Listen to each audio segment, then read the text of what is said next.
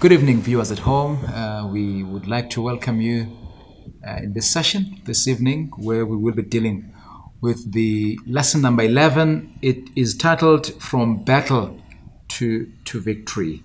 And just before we read our memory text, I'm going to ask Brother Garabo to pray for us so that we plunge into this evening's study. Come and tabernacle with us in this study, Eternal Father.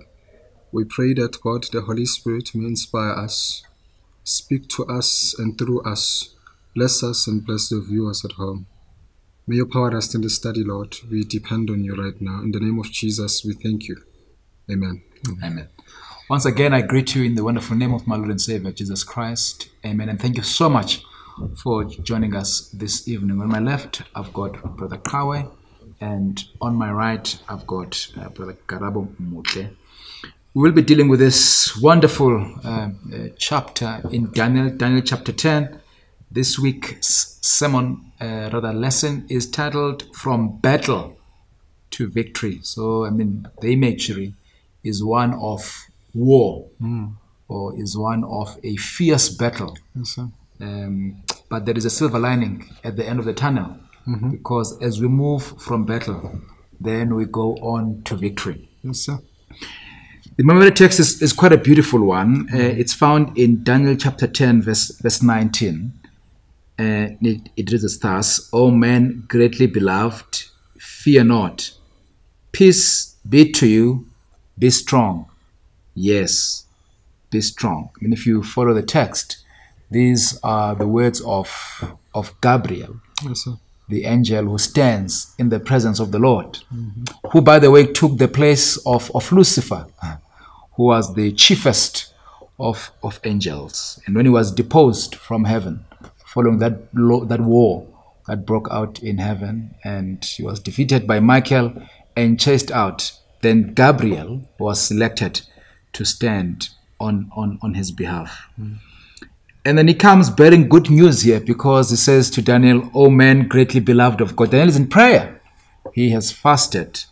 He is praying for God's deliverance. And he can see or feel that the answer to his prayer has been delayed.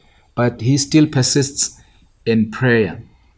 And thinking of James here, that a prayer of a righteous man availeth much, and the prayer of Daniel avails much, because God sends this angel, and just before it gives him an answer, Gabriel must start on this one, bringing beautiful news of validation from the throne of God. And he says to him, when God looks at you, he sees a man that is greatly beloved, because Daniel so lived such that he lived like Enoch pleased God, whereas he walked on this corrupt world.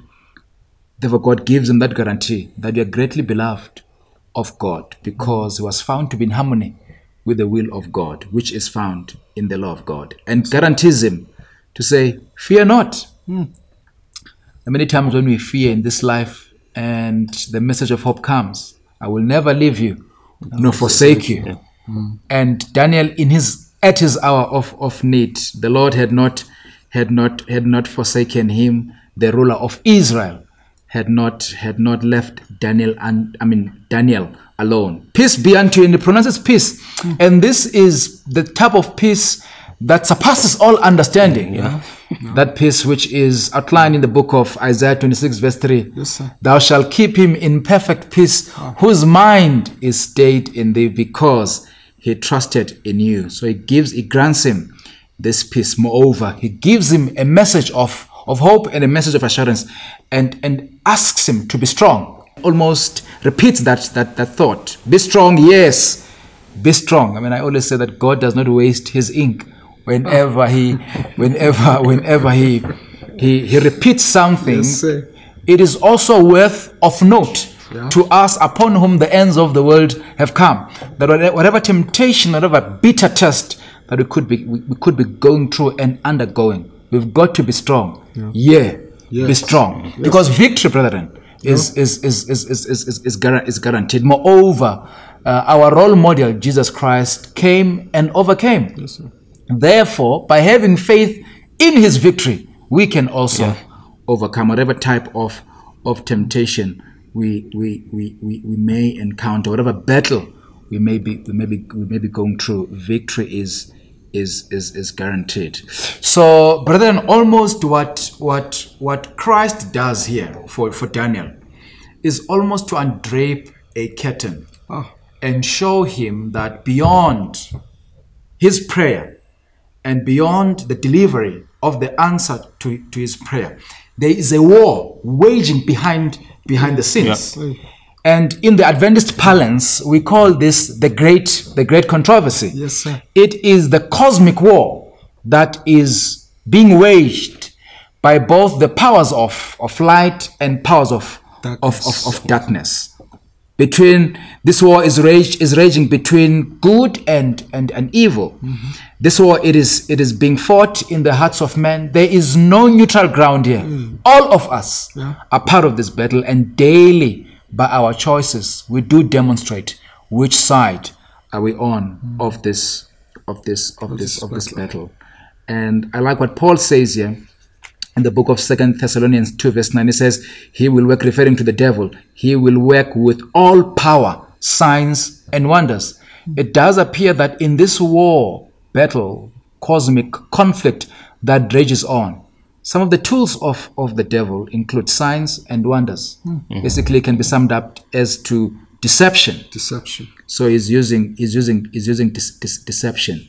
But those whose minds dwell upon the truth of the Lord, they cannot be shaken. Yes, sir. So we find Daniel here praying, he's soliciting an answer, and God shows us that beneath what we see on a day-to-day basis, there's actually a battle that is raging. But he assures us of victory. That it's there written in Hebrews 13 verse 5. I will never leave you, nor forsake you.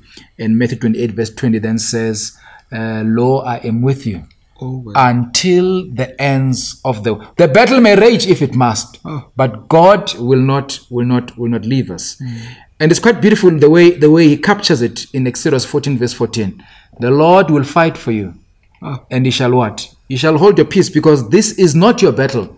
This is the Lord's battle. It's a spiritual war. It's a spiritual combat. Therefore, even the instruments which we ought to use as we battle against the devil are not natural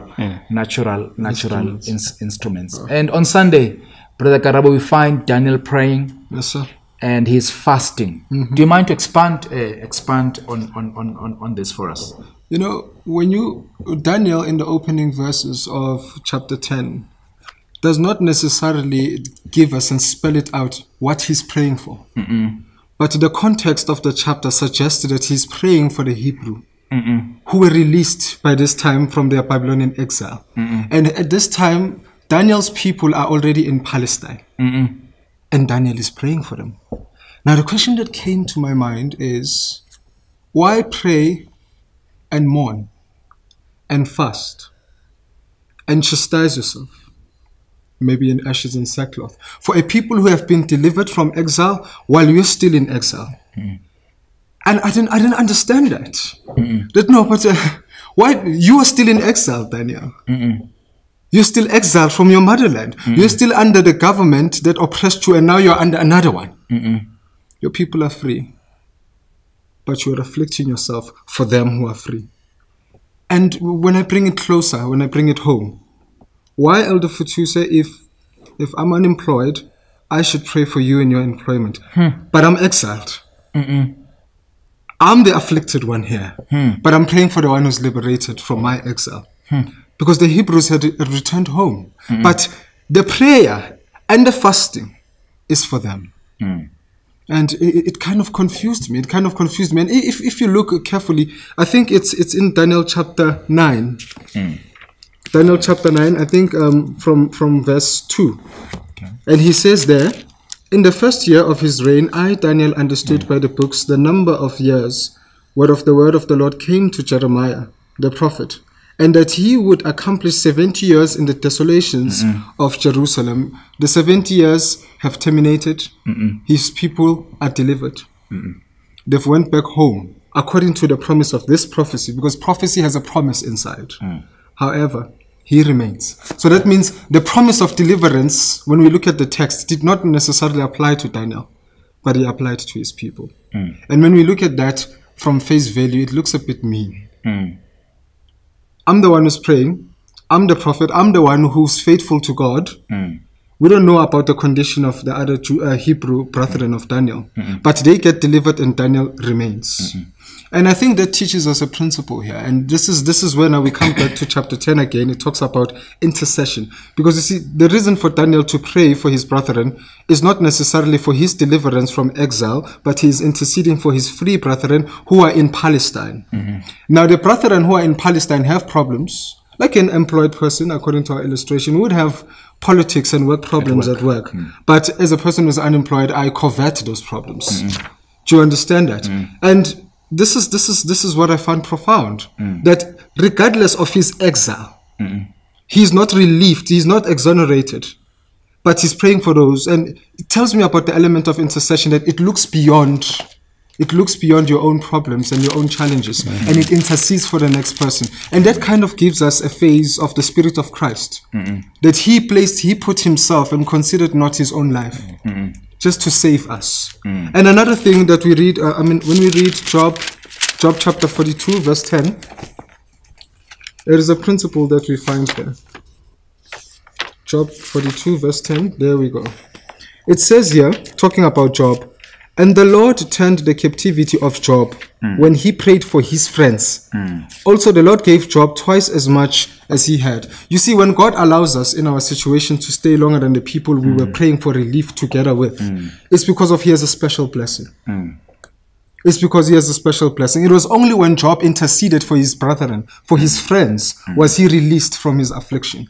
And not only that, but he was given twice as much. So it could be that Daniel is showing us with his situation and his intercession the principle that when you pray for others and you forget about your own problems and you pray for the deliverance of others, the deliverance of God will overwhelm you in the process. And that's just what I got from the fasting and prayer of Daniel, that it was not necessarily for himself, but it was for his brethren. Great stuff. That's powerful. But I wanted us to go to Ezra, as you always say, and look textually now. Yes, sir. Why was Daniel praying for the Jews who were released, who were in Palestine? Okay. Because then in that text it becomes clear that they were rebuilding Jerusalem. Okay. They were rebuilding the temple. Yes, sir. And they're being impeded from doing so. And Daniel hears this report that the children of God are being impeded. So he prays on their behalf so that they can be released from whatever forces or powers that are preventing them from the process of rebuilding. And hence, he then prays for them. Let's look at Ezra chapter 4, and then we can read verses 4 and 5. And it says, "Then the people of the land weakened the hands of the people of Judah and troubled them in building." So they've gone back. They have started to rebuild, the city, because the city lay in ruins, for the restoration of God's nation, so it can continue to do its work. But as they are busy doing, they're facing strong opposition. This is why Daniel now prays. The Samaritans. Exactly, because his people have been released. The 70 years, 490 years have expired.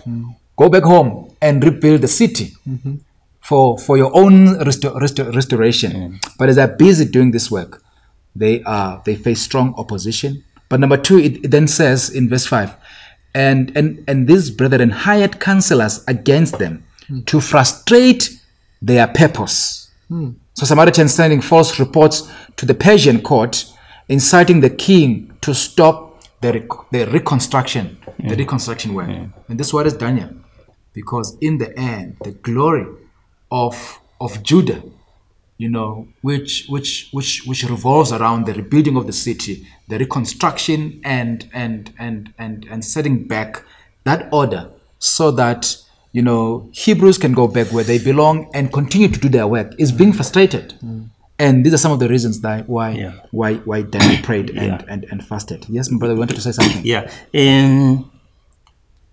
One thing which we must never forget is that Satan is a diligent Bible student. Yes, sir. And then if we are to consider verse 9 of chapter 9, that is the book of Daniel, it says, "Know therefore and understand that from the going forth of the commandment to restore and to build Jerusalem unto the Messiah the Prince shall be 7 weeks and 62 weeks. The street shall be built again, and the wall even in troublous times." Now, the devil is aware that this prophecy has to be fulfilled. And when this prophecy has to be fulfilled, his fate is gone. And now he is impeding them so that the temple cannot be rebuilt. Yes, sir. And remember, in this temple, the prophets said it will be more glorious than the former one. And moreover, true worship will be restored. Exactly. Yes, sir. Exactly. So if you what we have got to consider is to consider the bigger picture. Why Daniel is mourning? The decree has been issued. Exactly.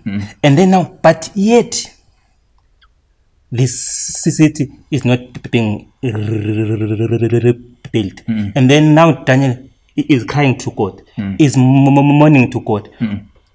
God, why? Which means this 2,300 days is not going to be realized, because this 70 years, I mean, this 70 weeks are cut from this. Yes, sir. So the devil has started that, is aware of that. Wow. That's very good. Nice. Maybe as we move then, why is persisting in prayer paramount? Because it's 3 weeks later. Some of us get weary, offering our penitence to God for a week. And 3 weeks, Daniel is mourning and still is pressing his petition before God. He's not losing power until this angel then appears. Is there any lesson there that we can pick up, Karab, in terms of persisting in prayer? All right. So I was talking with a particular gentleman this morning. He was supposed to be on set, and we were discussing this part. And he says most of the time when we pray to God, we want God to relieve us immediately.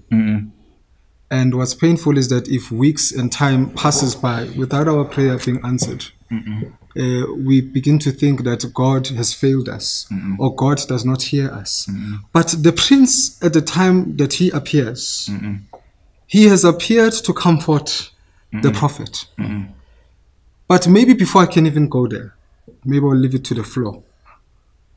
When he appears to comfort the prophet, the comfort is in the assurance that we have heard your prayer.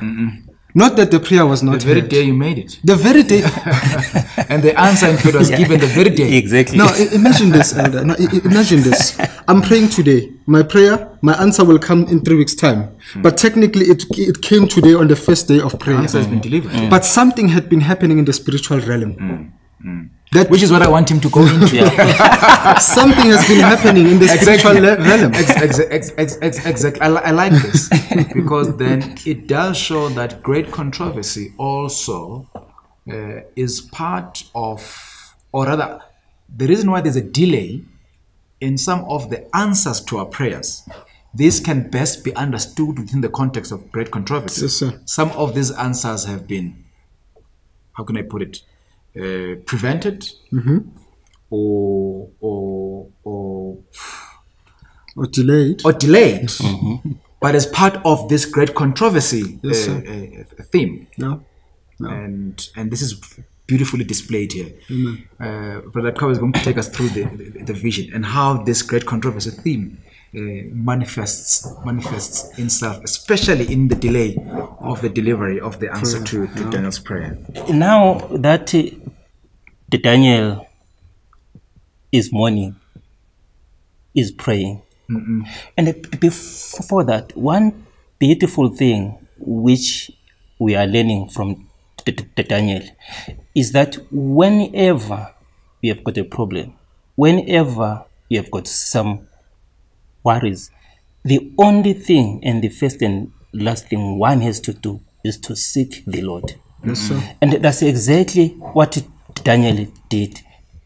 Daniel is worried about what is happening in Jerusalem and is now seeking the Lord. Worried as he is, a man appears to comfort him. And the man here is nothing other than the commander, the prince, Christ himself. Yes, sir. The author says this man is the man who appeared to Joshua. This man is the man who appears to John in Revelation 1. Yes, sir. And is saying the word used here, sir, is the same word which means commander or prince. Yes, sir. So this is the Prince Michael appearing to Daniel to comfort him. But this is one thing which I love. This is one thing which I love. If you go to verse 8, he says, therefore, I was left alone and saw this great vision, and there remained no strength in me. Listen to this one. For my comeliness was turned in me into corruption, and I returned no strength. And then it says to me, if you consider your sinfulness and then you look at Christ, you see how much you need Christ. Because The closer you come to Christ. the closer you come to Christ, the more you realize how far are you. And the more you realize how far are you, the more you yearn to get closer. So you will never get closer enough. So the prince here comes to comfort Daniel, that as much as I understand that this is a warfare, be strong, I'm with you. And whenever Michael appears, he wins. This is the man who has never lost a battle. This is the man who rebuked Moses. He won. If you go to Jude 9, this is the man in Revelation who says, I cast him and I saw him coming down like lightning. He won. And every time when Michael comes, he gives an assurance that I'm with you and I will win as I have won before. Amen. Amen. What does this say then about God being in control of history? Because here we have a vision. Because Daniel is in prayer. And this vision is from this time forth until the establishment Yes, sir. of God's kingdom. Yes, sir. And in all the pages of Daniel, we always see that God is in charge, God is in control, God is involved in history. What is a key takeaway from us from this group? God being involved, being in control of history, and Him being involved in the very day-to-day activities, and us seeing His hand. Should this cause us to trust more in prophecy, or is this a game? Okay. So What is this? on the part of maybe making us trust more in prophecy, we need to understand that the word of prophecy is sure. And prophecy is at times it tells us events before they happen. And particularly with apocalyptic prophecy, this is God's outline of human history. And the fact that he's giving you the outline means he's in control. Do you understand that? Now, within the course of prophecy, if we are affected in the history of our own lives, in the course of history, and if we are affected, we need to rest assured that the God who has given us an outline of the world and its empire and its history from Daniel's time until the last days is still also in control of our lives. He knows our lives also inside out. That's why also somewhere in the Bible he says, I knew you while you were forming from your mother's belly. Now God is in control of our situation. Daniel in the text was worried about the restoration of Jerusalem and the people who were withstood by the enemy there. But the way he reveals himself to Daniel speaks of his majesty. He reveals himself as this marvelous, supernatural being, which is very powerful. Daniel even says that he even had fits and seizures when he saw him. He fell on his face as if into deep sleep. And when you see that, he overwhelms him with his glory to show them that he has authority, even over what Daniel is crying for in his prayer. And that is an assurance of over the history. That you see, the rebuilding of the temple is within a redemptive history. And I'm in control of that. So much so that he had to reveal himself to give the prophet an assurance. And we also have an assurance that within the course of the history of our lives, if we cry to God, God will reveal himself to us, overwhelm us as a person who is in control of our lives, just as he's in control of history. I'm reminded of someone who once said, the further backward we can look, the further forward we can see. And the Daniel is looking backward, what God has done. Nebuchadnezzar is gone. Some kings are gone. And he watched that. It happened before him. Belteshazzar, he interpreted the writing on the wall is gone. So now if you look, if you trace the footsteps of God backwards, you are assured of what he's going to do tomorrow. I mean, one point also that is worth of pondering is the fact that the angel touches Daniel 3 times. Touched by an angel. Touched by an angel. So sometimes many don't view God as a, intimate God. Oh, yes. And then we see him touching Daniel firstly to comfort him. That whenever we go through dark valleys, God is there to comfort us with his word. In fact, he even says to Isaiah, comfort my people. What is the message of Isaiah? To comfort God's people.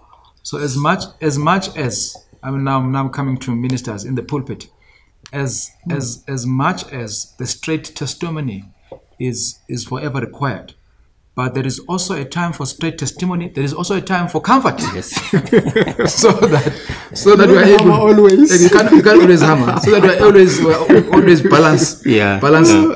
balance our discourse in the pulpit. And the second touch, it says that enables Daniel to speak. Yeah. Because God wants to. He says, "Come, let's reason together." Yes. He wants to talk to us. Yeah. When he says in Matthew 7, knock. Seek a prayer. An answer shall be granted. It gives an image of a God who wants to know our feelings. God who wants to know our aspirations, our dreams, and he affords us the opportunity, to be intimate with him. There's also that great hymn that says, "Tell it to Jesus." So God wants to know about you. He wants to hear from you. And then he says that the third touch then brings strength. Who doesn't need strength? In a chaotic world like this, we are stressed by reports from schools, things that are happening. The current affairs really calls for one to approach the throne of God so that they may obtain a strength, like Daniel needed one here. Yes, sir. Because he fainted and almost his faith was was tested and needed an assurance from above to say and answer. So maybe, Elder, just before we move from this part, while Daniel is still overwhelmed by the radiance of God's light and his glory, because he has revealed himself to him in vision, as we said before, he fell and he was too overwhelmed and he had fits and all of that. And I love the first touch. And the first touch comforted Daniel. And when we read about the first touch in Daniel chapter 10, verse 12, the angel touches the prophet so that the prophet can hear the words of comfort. Yes, sir. And he says, do not fear, Daniel. That's in verse 12 of chapter 10, Daniel chapter 10, verse 12. That's the first touch. He says, do not fear, Daniel, for from the first day that you set your heart to understand and to humble yourself before your God, your words were heard, and I have come because of your words. And that's comfort right there. When you pray to God and days pass by, you want to hear that God heard you from the very first day that you prayed to him. And the first touch is that assurance that, no, we heard you. And your words were heard from the very first day that you uttered them. But let's learn more about the second touch, and which enabled Daniel now to speak at that point. He had prayed. The master had come to assure him that he was heard and to also comfort him. But now the second touch is to listen to Daniel at that point in time, how he feels, his emotion, because we worship an immanent God, a God who is close to us, a God who does not say, I'm here to answer prayer, you answer, you said 3 weeks back. Yes. But I'm also concerned in listening to how you feel right now. And listen to verse 16 and 17. He says, my Lord, because of the vision, this is Daniel, my Lord, because of the vision, my sorrows have overwhelmed me, and I've retained no strength. For how can this servant of my Lord talk with you, my Lord? As for me, no strength remains in me now, nor is any breath left in me. So God does not only answer our prayers. He wants to hear us speak. He rejoices. He's a God who knows about what you need before you even ask it. But he just loves the experience of hearing you talk to him. That intimacy. And I think the second touch is about that. Now you can speak. Let strength return to you so you can speak and voice how you feel. And then the third touch, we learned about it in verse 19 of chapter 10, which really now brings strength to the prophet. Yes. O men greatly beloved, fear not. Peace be to you. Be strong. Yes, be strong. That's our memory text. And that's the third touch. And in the third touch, the first one, he gives him an assurance that his prayer was heard and he comforts him. The second one, he listens to how he feels at the time. And with the third one, he tells him to be of good courage, to have supernatural divine peace, that you've been heard, that heaven cares, and that now we have intervened to receive peace. And I think it's good to also have peace when we go through stuff in our life. So it's quite interesting here because we are now on Wednesday, that the very day Daniel prayed, an answer was granted. But then what the angel then does is to undrape that curtain again, to show him behind the scenes that whereas the answer was granted, so that I can go and influence King Cyrus, to stop, impeding, to stop with these stumbling blocks and allow the children of Israel or the Jewish nation to do their work. He says, I was withstood For 21 days. for 20 days by the forces of evil, Yes, sir. by the demons, powers in high places, such that the impressions of God would not land on the heart of this king, because demons, powers of darkness, the evil ones have blocked the heart of the king. So this is the insight now that the angel gives to Daniel, that don't lose power. Answer has been given, but I struggled, because remember that Gabriel himself is an unfallen angel, a creature. Yes. His power, therefore, is limited. Yeah. Absolutely. And once he could not prevail over the powers of darkness, Then he goes back, and appeals to his father and says, man, it's difficult. And then God sends Jesus Christ. Amen. Michael. Yes, sir. Then he stands up, then goes and is able to defeat the powers of darkness, the devil, and Satan and his forces, and is able to appeal to King Cyrus. Yes, sir. So that the work can continue. I love this lesson because it says, from battle to victory, we will battle as part of the cosmic conflict. But our victory is guaranteed. Yes, sir. Because our master defeated the devil in the wilderness of temptation. Yes, sir. There is this other author whom I love the most. She says, Christ defeated the devil in the wilderness by a firm reliance upon the thus said the Lord. Hey. It simply means that also as we are part of this cosmic conflict, we can only defeat him by a firm reliance upon a thus said the Lord. So the word of God has got more power. I don't know, gentlemen, if you want to add on, but victory is guaranteed. Yeah. Because Christ has already overcome. Yeah, bro. And we can then participate Yes, sir. in his victory daily. Exactly. And Prabongo, hence Paul says we are not fighting against Flesh and blood, yes. flesh and blood. This is a spiritual warfare, which is being played in the minds of men. So, what is said though is that when the devil is imposing his deceptions on us, we are not aware. We are not aware of what is happening behind the scenes. We could only rely on thus said the Lord. Your favorite author says, Yes, sir. Christ Yes, sir. is a champion even in the camp of the enemy. Oh. So Christ always wins even in the camp of the champion. He is a champion. He wins even in the camp of the enemy. And as we see here, from battle to victory, he wins and he will win.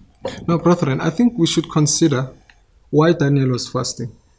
Daniel was fasting for his brethren who withstood in Palestine by the Samaritans who were jealous. Now, when you look at the origin of why Daniel was praying, it was for his brethren in Palestine to prosper in doing what? Into rebuilding Jerusalem. However, when we come now to the great conflict, we see that in what was happening in Palestine, there was a supernatural power behind that. That was prohibiting the brethren from continuing the work of reconstruction. And when the angel appears to Daniel, he talks about him being withstood by the prince of Persia. And one begins to ask himself, how can a prince, a human, withstand a supernatural power, an angel?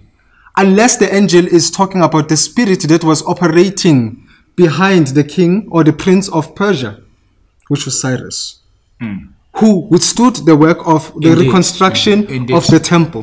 So it's the power. It's the power behind that is operating. That is why the angel is. That's why the angel, when it appears, it says, "I was withstood for such X amount of time because of the prince of Persia." And we are also reminded of Ezekiel chapter 28, where the prophet talks about the devil. He mentions him under the king of Tyre.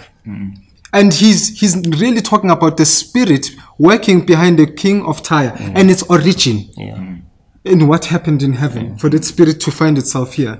And this teaches us that at times during a point of conflict, there is a power that's operating behind. We do not fight with flesh and blood, but we wrestle against principalities. I'm reminded of the story of Jesus when he was before Pilate. And Pilate asked him a question. Are you the king of the Jews? And Jesus, the first thing that Jesus did was to ask Pilate if whether that question comes from him. Because Jesus is aware that there are some things that even when we ask or when we do, they don't originate from us. They originate somewhere else. There is another source. There is another source. And that's just what I got from the Great Conflict, where it was showing that actually what was happening in Palestine, there was a supernatural power behind it, hindering the work of reconstruction. Yeah. And even Jesus, he himself was clear that Satan is the prince of this world. Yes. It's quite clear in that verse that he came, and then it says, he came unto me, Yes. but he had nothing in me. Yes. If you want to appreciate that, then you must also go to that author that I love the most. She says, when she unpacks that text, the prince of this world, John 14:30, she says, there was nothing in Christ that responded to Satan's sophistry. He did not yield to sin, not even by a thought did he yield to temptation. Then when she ends, she says, so can it be with us. Amen. So hence I'm not moving from this one to say the victory of Christ can be real even in our lives today. Absolutely. Because what he attained was on earth when he walked as a human being just like us. That same power is accessible to us too, so that in the end we are then we are able to overcome the devil and his deceptions and angels. It's quite critically because this great conflict then permeates all areas of our lives. Spiritual, family, professional. It's everywhere.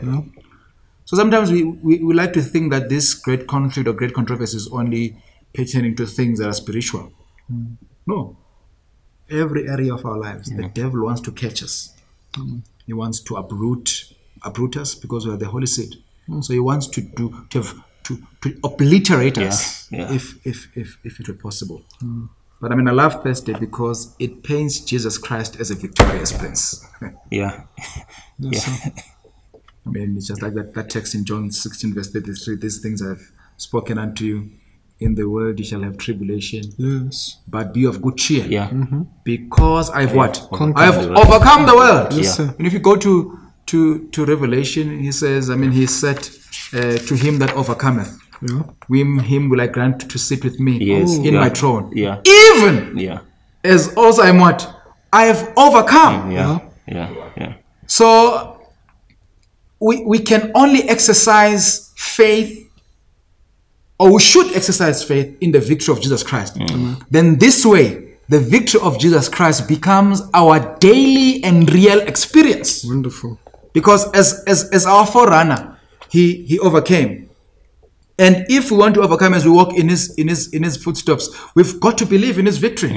And his victory then day by day becomes our living experience. So whatever challenge we face, whatever test that the evil one presents before us, we are then able to overcome. It is no wonder then in Hebrews 4 verse 16 he then says, therefore let us come boldly in the throne of what? Of grace. Because the world is used to this type of grace that only forgives. And yet the other side of grace is the one that empowers us. It gives us power on a day-to-day basis to actually live beyond sin. So that we're in harmony with the what? With the law on a day-to-day basis. I don't know, gentlemen, if you want to add on that. I'm looking at my time here. Because if you look at prophets from Genesis 3:15 coming all up to Revelation, what God is trying to do is to give us the person and the character of Christ. Forget about the animals, the beasts, and stuff like that. The main is Christ. Because Christ is going to be victorious at the end of the day. And then Paul says, in all these things, we are more than conquerors. For he says, for I am persuaded that neither death, no life, no angels, no principalities, no powers, no things present, In everything, we are more than conquerors in Christ. Let us look at Christ as the song says, "Agana sono." And the victory of Jesus, Yes. the victory of Jesus is ours to claim Exactly. in our day-to-day experience. The only power that is able to conquer the evil forces is Jesus Christ, who conquered the devil ultimately at the cross of Calvary. He defeated him first in Revelation chapter 12, where the devil was cast out of heaven because he prevailed not. Defeated him again at Gethsemane, defeated him again at Calvary. And when we look at all these victories that the Master has over the enemy, we have an assurance that if we believe in him, his victory is ours. The question is, do we want to access that power? Exactly. It comes down to our choices. I was reading a book that was talking about free will and evil. And the author in that book says the continuance of evil thrives on the free choice. And your favorite author, again, says the devil cannot break your will if you don't give it to him. So in order for evil to thrive, you must consent. But if you give your will to God, all we have to do is to give ourselves to God, our weaknesses, our will to do good. God will conquer. He will apply the victory of Jesus in our day-to-day experience. It boils down to us. With every invitation to sin, who do we choose? Do we choose Christ or do we choose the enemy? And if we choose Christ, he has power to protect our will from the enemy, something that the enemy cannot break. The victory is ours in Christ. That's beautiful. We must just give him our will. It says, once we give him our will, he works in our will, both to will and to do Yes, sir. his good pleasure. Thank you so much for joining us at home. This was a beautiful lesson. Hopefully, it's given you a framework to also study the Bible, so that you're able then to understand all these things and why they are happening. Join us again next week for lesson number 12. It's lesson number 12 with the theme from north and south to the beautiful land. So that maybe you can pray for us as we close.